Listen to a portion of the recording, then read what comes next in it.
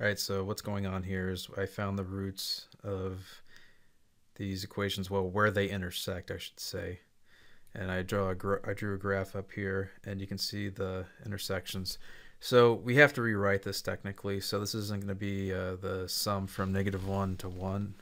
What we're going to do instead is write this as 2 times 0 to 1. That way, otherwise, the two areas will cancel each other out.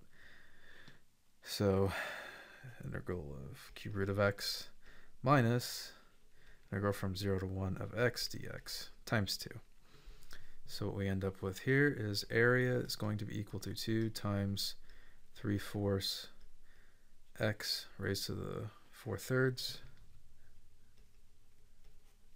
from 0 to 1 minus 2 times x squared over 2 from 0 to 1. So we get 2 times 3/4. So we end up with 6/4